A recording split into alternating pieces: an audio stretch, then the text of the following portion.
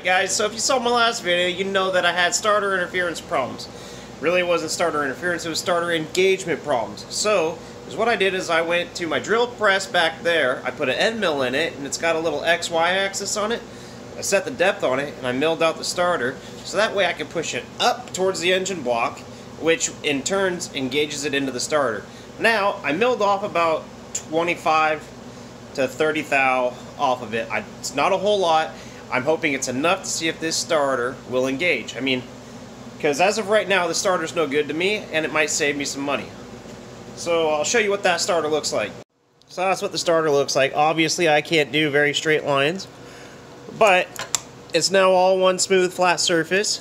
So taking it off of here, see this surface meets the bottom of the block. Taking it off here is going to push it up, which is going to allow it to engage, because as you all know, the flywheel, or the flex plate, runs right through there and up. So if you push it up, it's going to engage more into those teeth. So the only thing I got to do now is go ahead and throw it in the truck and see what happens. Alright, let's see if my makeshift starter works.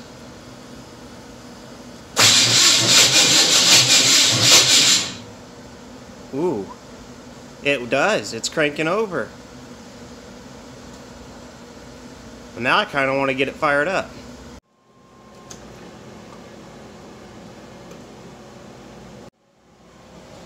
I got my #1 helper in there. Michelin man himself. I'm having him turn the key on. He doesn't understand what's going on, but Mama does. Hi, bud.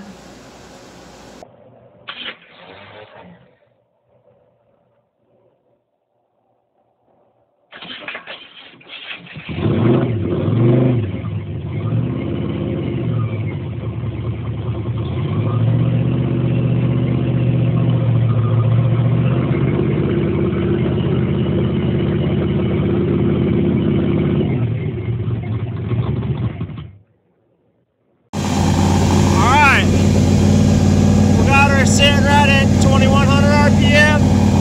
We got great oil pressure, great voltage. Our water temp is starting to come up.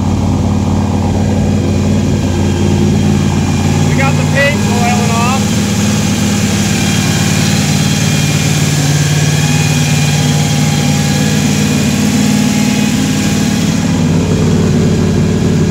Flexo-matic couplers, baby.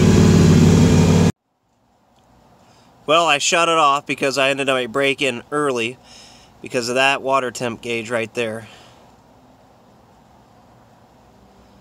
It went a little hot to me.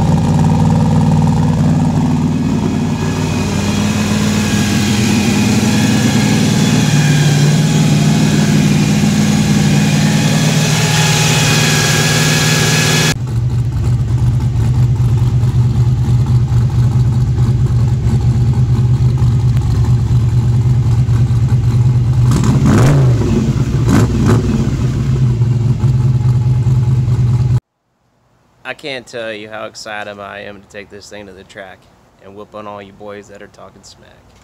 Hey, if you haven't yet, subscribe, so that way you can catch my first event at the track. It's coming soon, hopefully, and see what I do with this thing. Remember, 4.3 with the 4-speed 4L60E transmission, and went 16.9 in the quarter mile. This thing sounds pretty rowdy. I think I ought to be able to increase it, get a lot quicker time out of it. Shooting for 1250. If I got anything close with that, with these tires that are on it, I'd be happy. But I imagine it'll probably be like a 13.8, 14 second quarter mile. Can't leave. But thanks to all of you that have subscribed. I appreciate it, and y'all have a great night.